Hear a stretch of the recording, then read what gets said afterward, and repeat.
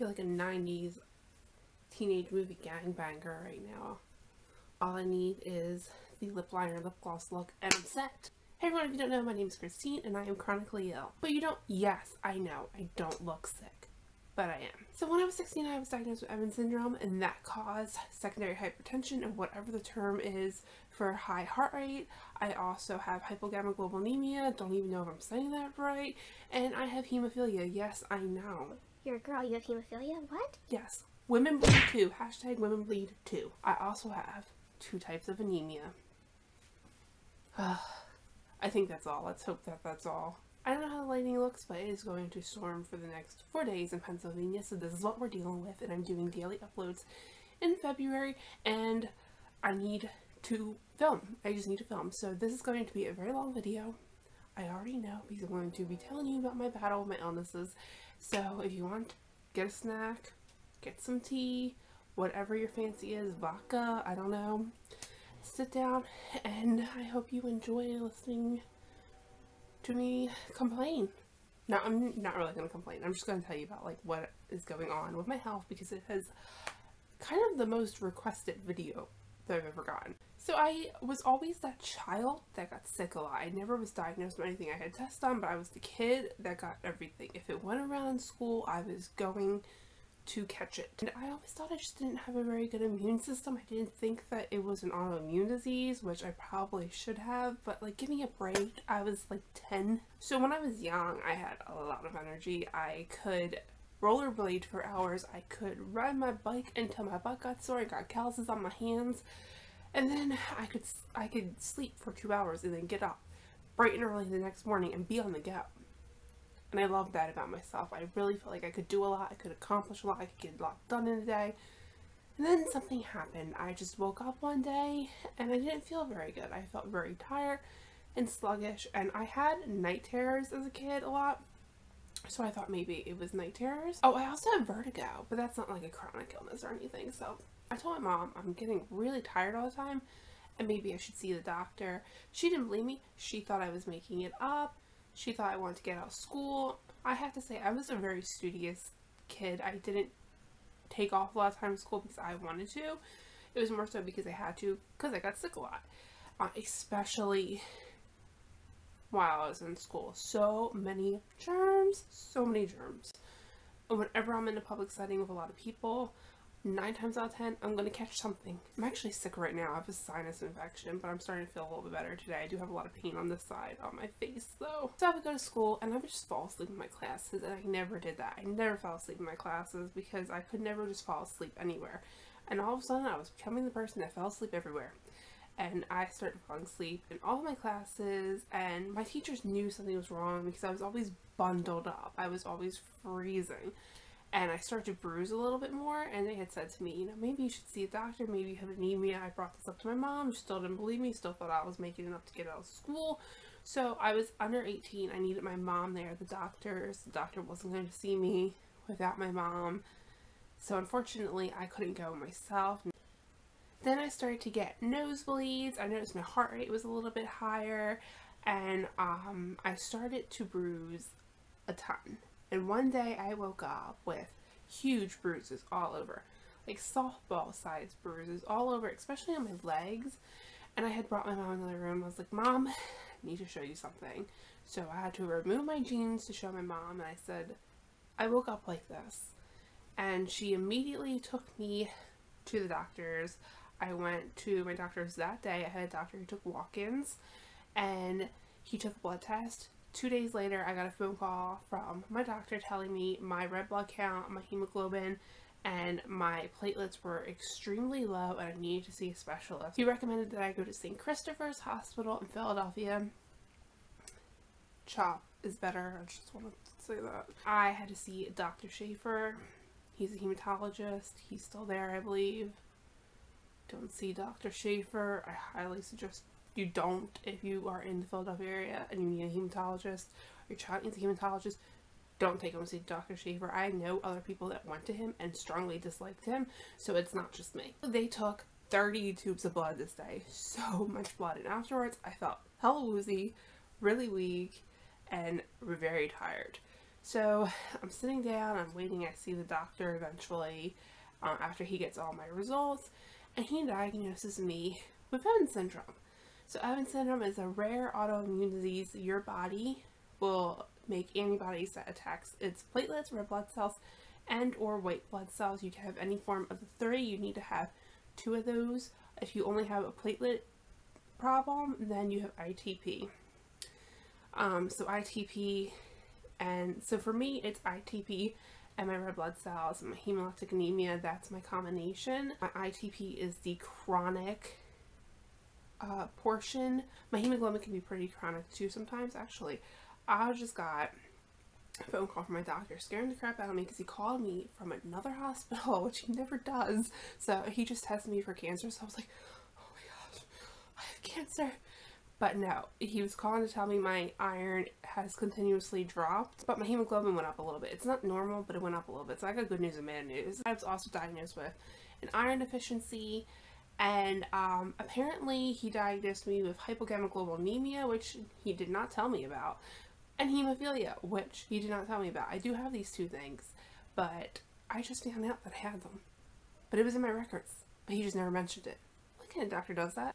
So I saw him, I saw an immunologist. I liked my immunologist. His name was Dr. Conway. I completely recommend him. He was a good doctor. And I saw a rheumatologist briefly. I don't remember what his name was or if I even liked him or not because it was that brief. So I would see Dr. Schaefer once a week and my other doctors. I did not like Dr. Schaefer at all because he and his RN would come in and tell me that I was depressed. They were diagnosing me with depression basically, and I didn't even have depression at this point in time in my life. So it was really frustrating to me for that. Like, they're not even therapists. How can they diagnose me with depression? But they were. They were telling me the reason why I was tired is because I have depression and I needed to see a therapist. And I would tell them every week, I am not depressed. I don't need to see a therapist. And they're like, well, this is very depressing for you. And, you know, it can be very depressing to have Evans syndrome. I'm not going to lie. However, at that point in time, it wasn't very depressing for me because the doctor did not stress how serious Evans syndrome can be. So I had no idea. I was completely ignorant to how severe my illness was. And I was like, you know, I'm tired, but I'll get through it. No, it's very serious. I bleed a ton. My blood does not clot because I have a chronic platelet issue. So I can get a little cut and I'm bleeding like crazy. And on top of that, I have hemophilia.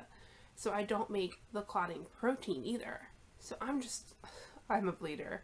When I was little, if I would lose a tooth, it would look like a crime scene. So I think I had hemophilia my whole life and I just never knew. My great-grandfather had hemophilia. With Evans syndrome, you can bleed externally or internally. So you can have symptoms of bleeding, you know, nosebleeds, gums bleeding, bruises, petechiae, which is a light rash, like hemorrhaging under your skin. It's not light. I don't know why I said that. Oh my goodness. My last bout with petechiae was disturbing looking. Those are the visible signs. However, that might not even happen for you. You may not have any visible signs and you could still be bleeding. You could bump your head and have a brain hemorrhage if your platelets are low. You can break a major blood vessel. It's extremely serious. So this affects what I can do when I'm not in remission. You do go in and out of remission. So when I'm out of remission, I can do whatever I want. And I still take some caution because you really never know when your platelets are going to drop. So when your platelets drop below 20, that's when most doctors will start treatment. Some do it at 10. This is different for everyone. I've even heard some people say their doctors do it at 5, which is too dangerous for me. I mean, I am definitely a bleeder.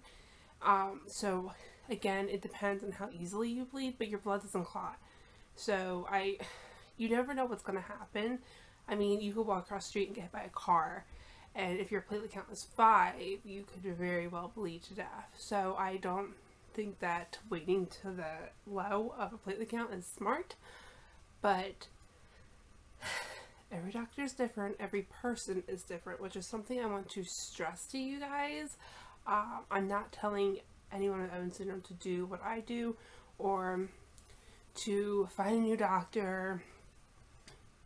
It's your personal choice. My doctor at the time treated 20 below, and my platelets were hanging around 30, and I was having all the bleeding symptoms because, like I said, I am a bleeder and I have hemophilia. So yes, I am a bleeder. I was having all the bleeding symptoms. It was really impacting my life. That time of the month was really hard for me, and I was getting sick a lot because I was in school. Like I said, when I'm around a lot of people, 9 times out of 10 I will get sick. My immune system is so dysfunctional. Sometimes when people have a platelet issue, if they get sick, their platelets drop more. That is my only saving grace, I feel like, with Evans syndrome, because I get sick so much. My platelets actually go up when I'm sick, but then they'll drop when I'm better.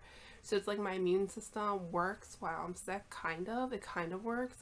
It takes forever to do its job. It takes forever for me to get better, but it does attempt to work. It just doesn't do a very good job of it. So it will attack the bad stuff and fail, but it's trying to, and it's no longer attacking my platelets and my hemoglobin and all that, which is good. For some people, it's the opposite, but when I do go to the doctors and I'm sick, I know that my high platelet count isn't necessarily because that's the number my platelets are sticking to. That's the number they're at right now because they're not currently attacking the platelets. At this point in time, when I was seeing Dr. Schaefer, my hemoglobin was 6, which is very low, and you will feel tired with a hemoglobin of 6. And you also, your heart rate will get high and you will feel out of breath. And I was having all those symptoms.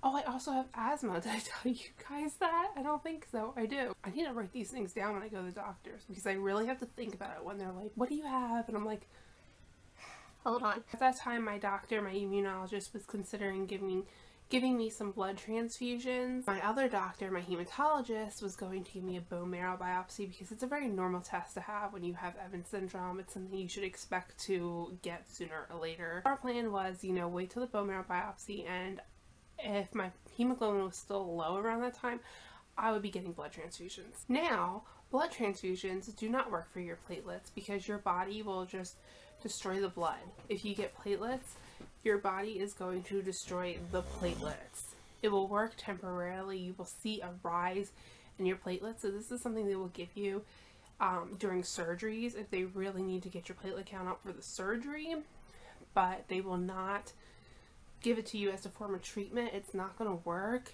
It might be something that they give you if you're near death. I've never had it when my platelets got to the dangerously low level, but I've had heard of other people. I usually just get IVIG. So IVIG is a treatment that comes from your blood plasma. This is a temporary fix. It's intravenous immune globin. It's a temporary fix for your platelets. So it will get them up to where they need to be, and then they're going to go down eventually. It normally doesn't keep them up. Normally your platelets will go down again. So basically IVIG will be given to you before anything you need to get done. Like if you really need a surgery, they will give you IVIG. I've had it before my gallbladder surgery, and when you're in danger of dying, they give it to you. So I've had IVIG 13 times, once for a surgery, 12 times because I was in danger of not living. The lowest my platelets have ever been was 4. That's 4,000 per unit, but often people will just say 4, 10, whatever your number may be. My platelets have been 4 on multiple occasions. They've been 8, they've been 6, and multiple numbers. They've been all over the spectrum. When people ask me, what is your normal? I'm like, I don't really have a normal. Lately it's been this number, but that can change. So I don't have a normal. Some people have a normal. Some people have it more chronic like I do, where their platelets are going to fluctuate all over the place. Other people will stay at 70 their whole lives, stay at 80 their whole lives, and you can live a normal life with a platelet count of 80. You should be careful of what you are doing with a platelet count of 80. You should be aware that your platelet count is low, and maybe you should get your platelet count checked before, I don't know, you go skydiving, because if you go into an airplane with a platelet count below 20, you will start hemorrhaging from your ears or nose. So maybe if you want to go skydiving, get your platelet count checked, or maybe if you want to get a tattoo, get your platelet count checked. If you need a tooth pulled, get your platelet count checked beforehand if you know that you have a platelet problem. But if your platelet count is 80, 70, you can live a normal life with that count. So something I often see on websites for ITP and websites for Evans syndrome is people with those stable platelet counts talk about how they don't understand how somebody could be out of work or how somebody can say they're so sick. Well, yours is not chronic. Another person's can be chronic. Mine is chronic. Every week I would go into this doctor. I'm jumping all over the place here, I'm sorry. But every week I would go in to see this doctor and they would complain to me, you know, you need to see a therapist, you're depressed, you need to talk to someone, that's the only reason why you're tired. I would get so annoyed. So one day I told the RN, her name is Virginia, I believe. I told Virginia, you know, I'm only depressed when I have to come here and see you. And she told me, well, maybe you should see somebody about that. I couldn't win with this lady, so I went to the lady at the front desk the next visit and I said, can you please make sure Virginia does not come into the room anymore? I do not want to see Virginia. And she told me that they actually had a lot of people complain about her and ask her not to come into the room, that it was a very common thing. That was my dog sighing, by the way. So apparently she probably did this sort of thing to a lot of people, and a lot of people weren't happy about it. So I had a bone marrow biopsy, and even though I didn't like my doctor, I expected him to be able to do the bone marrow biopsy correctly. He's a senior doctor, so I thought, you know, like, I'm saying I think he might have been a senior citizen, I don't know, but he was like, you know, close to senior citizen age. He was not a young doctor. He had been doing this for a while. He is a hematologist. They give bone marrow biopsies a lot, so I felt comfortable enough with him doing it. You know, the way they basically described it to me was, stick a big needle in you, take some of your bone marrow out, that's it. I was like, okay, that's not that bad. So if you're awake during the bone marrow biopsy, it will be that bad. I will highly suggest, if you need a bone marrow biopsy, you get sedated. Insist you get sedated because the pain won't be that bad if you get sedated. They have a really hard time getting a needle in my hand. I don't know if you can tell, I have very thin veins here. They don't pop out very much. I've tried all the tricks, drinking a lot of water. I've had doctors put heating pads or fill balloons out with hot water even on my hands, and none of it works. To get a blood test can be a little easier. To get an IV needle in is very hard. So that took forever. That took about 10 minutes, but then they finally got the IV in. You know, I had all the doctors come in and talk to me about the process, about the anesthesia, all that, prep me for surgery. They gave me the anesthesia. They also told me, you know, I could choose to have the gas mask on if I wanted. It would make it quicker. I would get knocked out faster. I chose to put the gas mask on, even though they told me you could chip a tooth, and it did. I don't know if you'll see it. This tooth is chipped. I went back into the room, and I was there, and guess who I see? Virginia. I'm like, you've got to be kidding me. Not you. Anybody but you. So Virginia takes my hand, and I'm all drugged up at this point. She's like, it's gonna be okay, it's gonna be okay. And I'm like trying to pull my hand away from her. It's not happening because I can't feel a thing.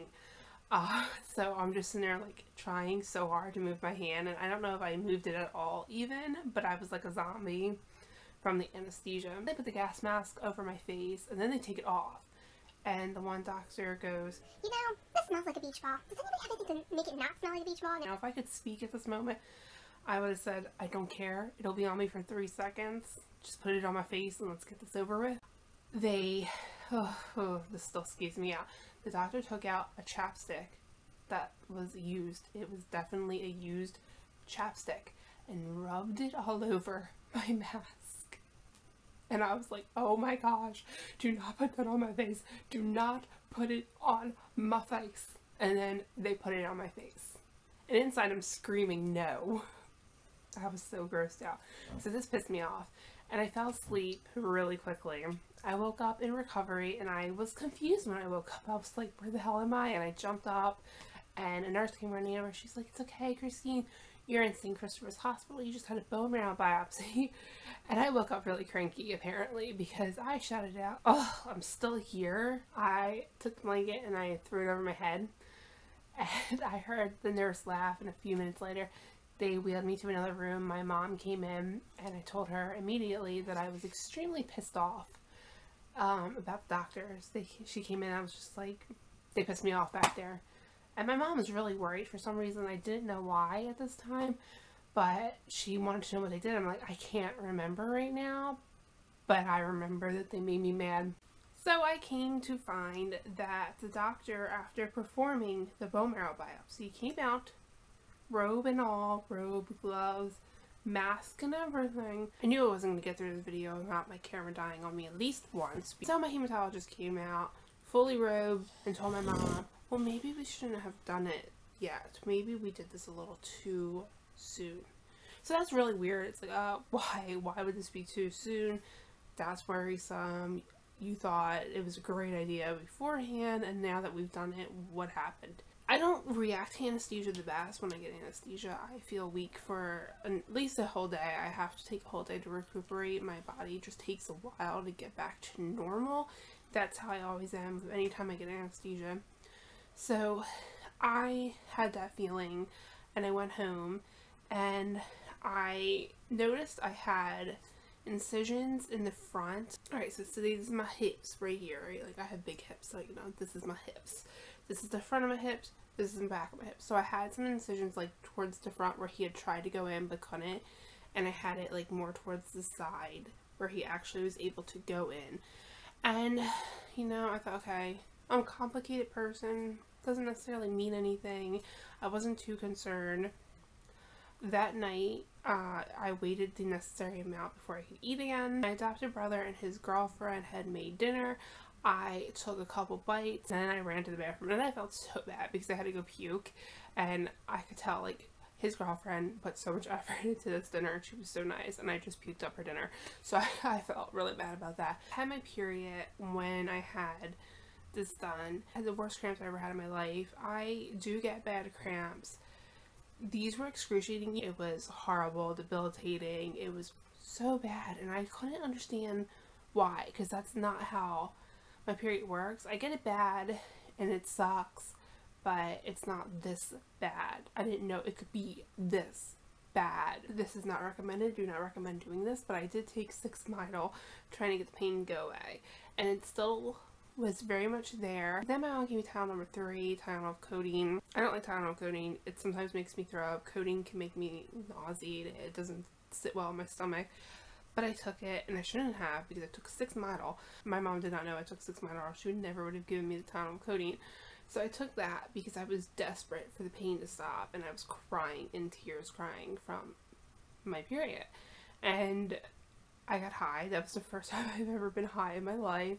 So I was laying there, and I was like, I am definitely high right now. I feel like I'm floating. I don't recommend that. That's not a good idea. That's not good for you. Do not do that. Talk to your doctor if you have really bad cramps. That was the only time I ever did that. I usually only take Tylenol when I have cramps. A couple days later, you know, I'm not feeling very good. I have this massive headache.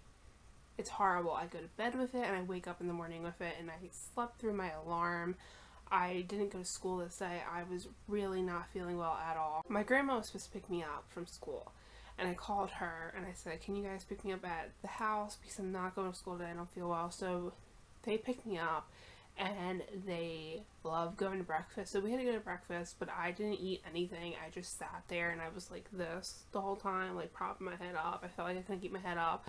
I was very tired, very weak, and my head just felt so painful. I go up to my grandmother's house, and I basically like run in the house and collapse on the bed, and I have a blanket over me, and I'm sitting there, and I'm like, I am just freezing. I wish I had another blanket, but I don't have the energy to move right now. My grandma came in with another blanket. I said this in my head. I did not say this out loud, so I was convinced my grandma was psychic. The next couple days were some of the worst days of my entire life. I was so sick. I couldn't drink water. I would throw up if I drank water. I couldn't eat anything. I would throw up. I was extremely dehydrated. I was in severe, severe pain. I thought I had the flu. I had a lot of flu symptoms. I had a fever. So I was thinking I definitely have the flu, and I'm being a baby. Why can't I get over this pain. So while I was sick, my grandma would just know things. She would just know things. Like, I would have a fever and she'd come in with alcohol. I don't know if you guys ever heard, like, rubbing alcohol on your wrists and ankles can reduce the fever, and it works often. I actually think it works pretty well. So she would come in with rubbing alcohol when I would be like, oh, I have a fever. Like, I would not say it out loud, but she would just come in. Or if I needed Tylenol, she was in there with Tylenol. If I needed a drink, she was in there with a drink. It was very weird. I had to, like, eat ice at one point because I just couldn't hold any water down. So my grandma bought me Gatorade, and I was taking really small sips of Gatorade to prevent throwing up. And I remember one night I woke up crying in my sleep because I was in significant amount of pain. I was like, I need to go downstairs and I need to get a drink. I'm so thirsty. So I had to crawl downstairs, and I got Gatorade, and I was like, you know what, you have to get up. You cannot just crawl around the whole time you're sick. So I forced myself to stand up, and I got into the middle of the living room before I collapsed. I had the most severe pain go through my head to my toes, pretty much, my whole body, and I just collapsed, and I felt very weak. And I was laying there, and I knew, I could just tell that if I didn't get help, I was going to die. And I was like, the phone is right there. Try to crawl. I couldn't barely move. It was so hard to move, and I was just laying there, and I was like, this is how I'm gonna die. And I wasn't even being dramatic, guys. I was told by the doctors that I did almost die, and I could tell. I could feel it. I just started to pray to God, and I asked him to make it be over, and I didn't care how. I wanted it to be over.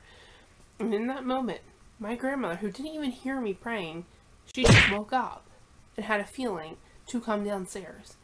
And she saw me laying there, and she knew, and she started screaming for my grandfather to get up, that I needed to go to the hospital. They rushed me to the hospital, and I had a bunch of tests done.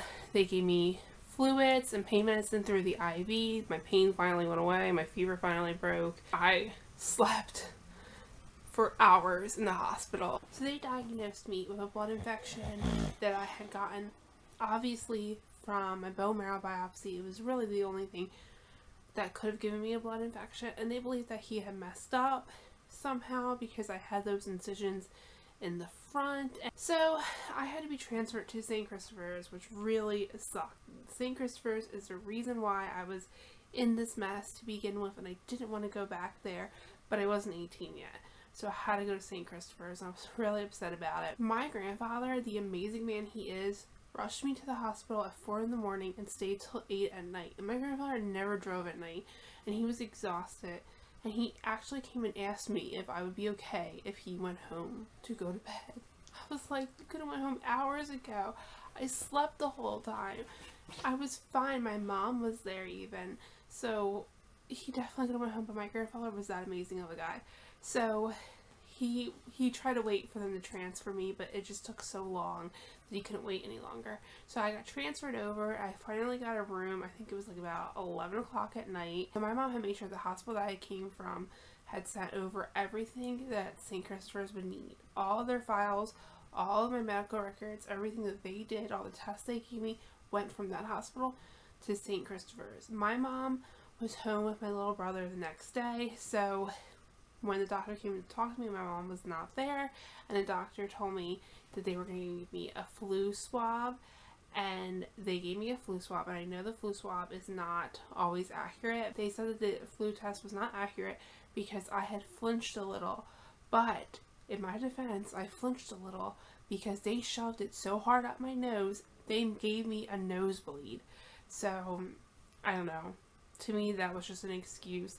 It was accurate. I feel like it came back that I didn't have the flu, but they didn't want to admit that one of their doctors was at fault. So I was told that they believed I had the flu, that it wasn't a blood infection. They knew that it wasn't a blood infection. I don't know how they knew, but they knew. I was also told that the hospital that I came from never sent over the paperwork, and when they went to call them, they said they lost all of my records. And I called my mom up immediately because I was like, that just sounds so fishy to me. I told her what the doctor had told me, and she said that that was a lie because the paperwork was sent over, and if anyone lost the paperwork, it had to be St. Christopher's. And she called Nazareth, and they still had my medical history and all my paperwork and all my information for my test, so St. Christopher's was lying. I did sign a paper, though, that they wouldn't be at fault if anything had happened because I had really felt like my doctor could handle this. I just felt like it was simple enough. He was a hematologist. He does this all the time. How could it not be something that he could handle? So I got released from the hospital on a Monday. I had a doctor's appointment on a Wednesday. I had spent 2 weeks barely sleeping.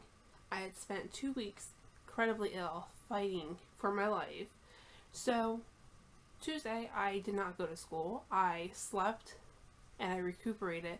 Wednesday, I had to go to the doctor's. I had to go to my hematologist to make sure that everything was up. So they checked my counts and everything went up, which was great. Everything just went up. So I was really happy about that.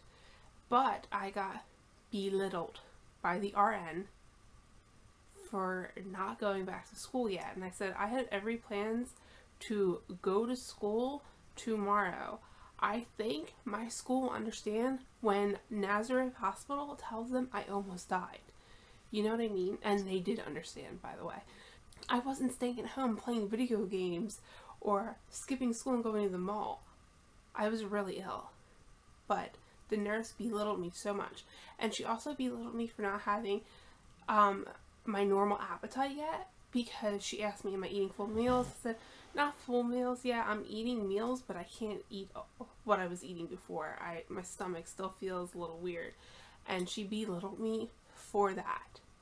Like, I just spent 2 weeks puking my guts up. I'm so sorry, and my stomach still feels a little strange. Like, if I eat a half of a burger, I'm sorry that I can't finish that burger, but I can't right now, so you just need to calm down. And this is when it gets real weird. So while I was in the hospital, my hematologist sent in the nurse who was not supposed to be in the room with me at all. I requested her to never be in the room with me, but she was there during the operation, and she was there in the room with me, and she should not have been there. He finally opens the door. I'm thinking, finally, about time I'm going to see him. And the look on this man's face, his mouth open, he froze, and he just stood there with the door ajar for a minute and goes, Oh, Christine, wrong room. And then closes the door, and I never heard from him again. I never went back. I was never going to go back. They never even had me make another appointment. I think that was their plan. Hopefully I wouldn't come back. You know, maybe belittle me enough that I wouldn't want to be here because they screwed up so bad. But so over the summertime, my platelets seemed to stay around 100, which is a really good number. It's not normal. Normal is 140 to 400,000, so it was not normal, but it was good enough. I wasn't having major bleeding symptoms, and when I would have bleeding symptoms, they were more minor. It was like, you know, I got some bruises, but it was summer, and I was climbing on giant rocks at Pennypack Park. I was going to my doctor, getting CBCs every couple months, making sure I checked it, making sure, you know, I didn't have no signs of bleeding or anything like that. So I was pretty good. And then I was planning on going to Pittsburgh for college. I went to go to the Robert Morris University, and my grandfather got pretty sick. So I put off school for a little bit, and I decided I was not going to be leaving Philadelphia. I wasn't leaving the city ever, because my grandfather is like my father, if you don't know. So I took care of him. I also took care of my nephew for a little while. So I decided I'm gonna go get certified in paralegal. I really like law. I took a lot of law classes in high school, so I decided I'll do paralegal. It's shorter amount of time in school. I'm always sick, so this might be an easier path for me than law school. Because I was going to take like pre-law in Robert Morris University and then go somewhere else for law school. I enroll in school, and maybe like a month into school, maybe not even a month, my platelets dropped to 8. One day I woke up and I had a massive bruise from here to about here, and it was really big, really purple. So of course I had to make a doctor's appointment. I saw my primary doctor. I was actually out with my cousin. We were at the mall and he calls me, tells me, your platelet count's 8. I said, I'm sorry, what? He was 8. I was like, 80? No, 8. I was like, what do I have to do? And he told me, get to the hospital right away. I'm calling them, I'm letting them know you were on your way. So my mom takes me to Jean's hospital. I go to Jean's hospital, my mom, and I was sitting in the waiting room for a long time. We literally waited an entire day before I got sent up to a room. So I was in the waiting room for hours, and I mean hours. I was reading a book, and I finally get called back, and the doctor, the ER doctor, is like, well, I don't know what to do for you. I was like, oh, okay. And she said, well, I'm going to give you platelets. And I told her, well, my doctor told me before that I can't have platelets. My body will just destroy them. And she goes, okay, well, I don't know what I'm going to do then. So she just leaves me basically waiting until a hematologist comes in. So this is hours later. Like, this is the next day. It's like 10 in the morning. And I wake my mom up. I'm like, Mom, I still haven't seen the hematologist. She woke up and she realized it was 10 and she was mad. She went to the nurses and she started like raising holy hell. You know, she told them, I better see a hematologist soon. And finally a hematologist came in. This is my current hematologist and he's actually pretty good. I like my hematologist. I travel quite a bit of ways to get to him. He tells you how it is, you know, he doesn't sugarcoat things. Like my first hematologist sugarcoated everything and I didn't realize how serious it was. I needed to get IVIG, but I need to be on steroids too, and I really didn't want to be on steroids because I was like afraid to gain weight and all that, you know, I was a little more vain back then, so I was upset about that, and I hate steroids. Like, steroids and me do not get along. I get a lot of really bad symptoms or side effects, what you want to call it, from steroids. So he said he would try Decadron for me since prednisone makes me violently ill. So he put me on Decadron, and I did gain some weight from the Decadron. I gained, I think it was like 10 pounds. I wasn't on it for too long, and Decadron made me extremely dehydrated. It gave me really bad indigestion. He thought maybe the Decadron would be better with my stomach than the prednisone, because prednisone makes me vomit like crazy. So the Decadron gave me really bad indigestion, and I took antacids with it, and it didn't matter. I still had really bad indigestion. And it also keeps you up all night. And the IVIG, I typically get flu-like symptoms. However, if you watched my health update when I came back to YouTube, you know that my last IVIG infusion went terribly wrong. I usually feel like I have the flu or IVIG, and it sucks, but it's something that you'll feel better from the next day. So, well, in my case, everyone's different, but in my case, that's how it is. So I got IVIG, I got steroids, my platelets went up the next day. It worked really well, and I went home, and then I followed up after I was done steroids with this hematologist. Oh, by the way, if you are in the Philadelphia area, my hematologist is Dr. Goldstein. If you need a hematologist, I recommend him. I was done the steroids, and unfortunately, my count plummeted. It went really far down again, and I needed an IVIG. So he did the IVIG and the steroids again. Followed up once I was done with the steroids. Plummeted again. He said, okay, we're going to try it one more time. Did it one more time. Same exact thing. Needed another IVIG treatment. And then he said to me, okay, this is clearly not working. Works while you're on them, but you cannot be on steroids for the rest of your life. First of all, they were making me very ill. If that's not enough, prolonged use of steroids can give you steroid-induced diabetes, so he did not want to keep me on the steroids for much longer. So I had to start thinking about other treatment options. One treatment option is to have your spleen removed, a theory with Evans syndrome. I say theory because they say this is fact. I disagree. What they say is that your spleen is trapping your platelets and killing them. So if you remove your spleen, then you will go into remission. However, it can come back. So how is that true? If it can come back, then that's not the real reasons happening.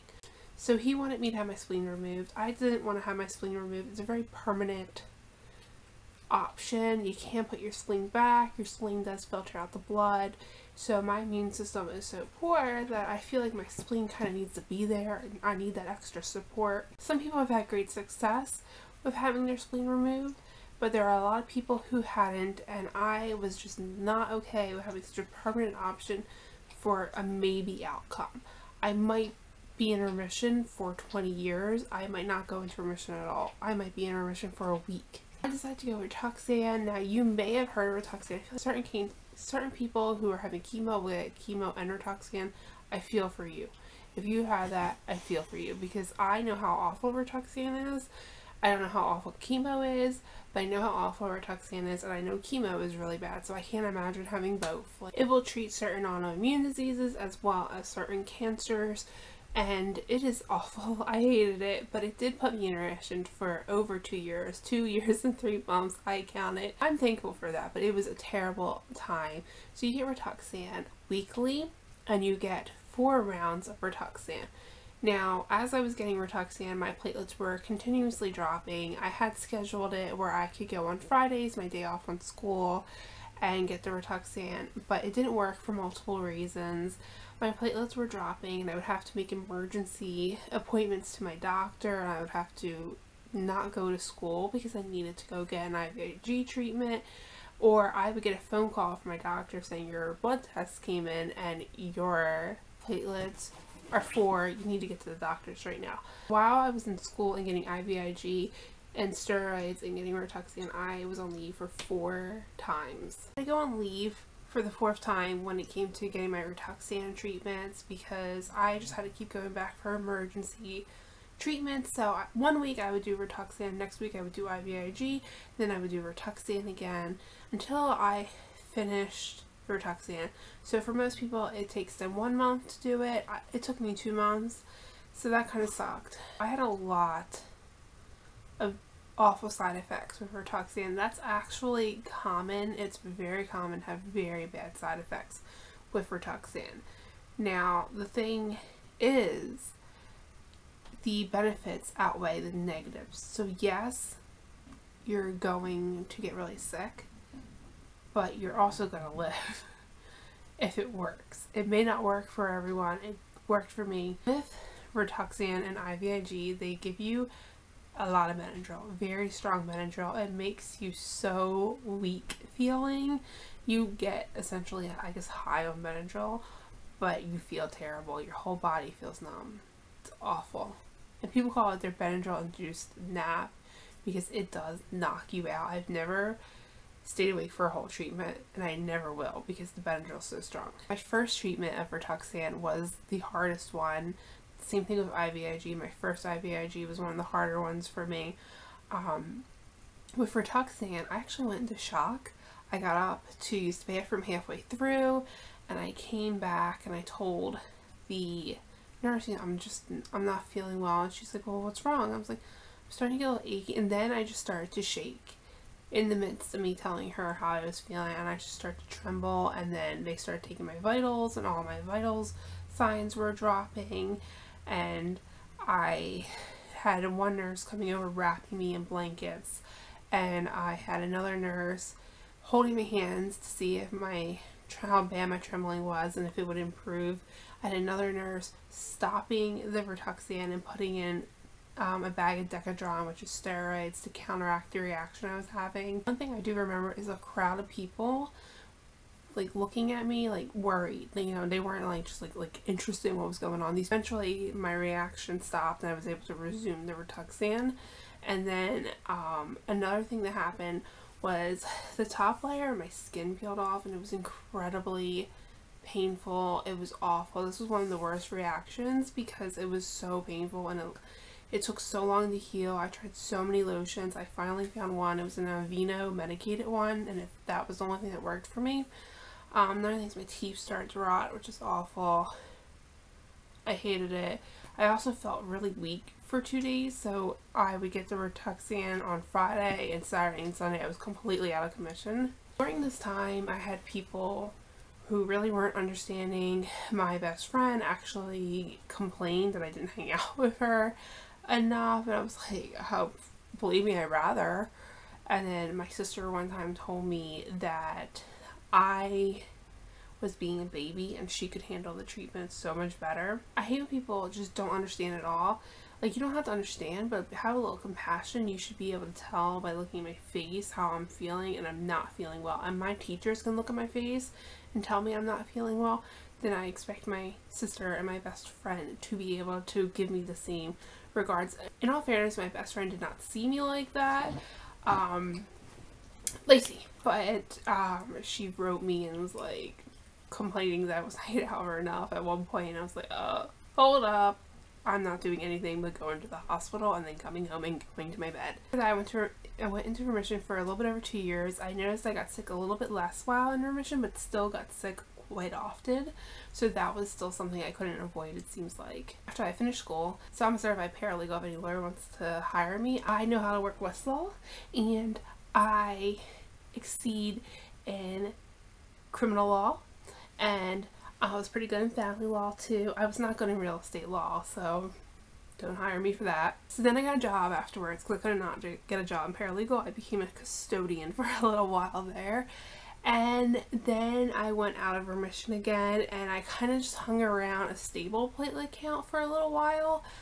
But the thing was, I was so sick all the time, and that I couldn't get a job because I was always sick, and I couldn't be around a whole lot of people because I'm always sick, and still I'm this way. If there are people who are sick and they come around me, oh my gosh, I like run upstairs, barricade myself in the room. I had people like Lysol the whole living room down. It's like any room that they've been in, spray that crap with Lysol, please. So I'm still out of remission.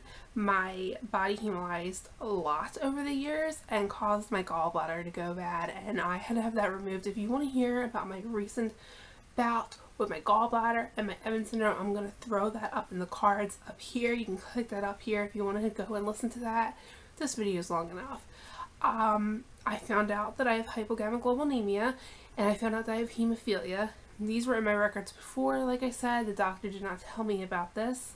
And that is why I'm sick all the time. So I may need monthly IVIG.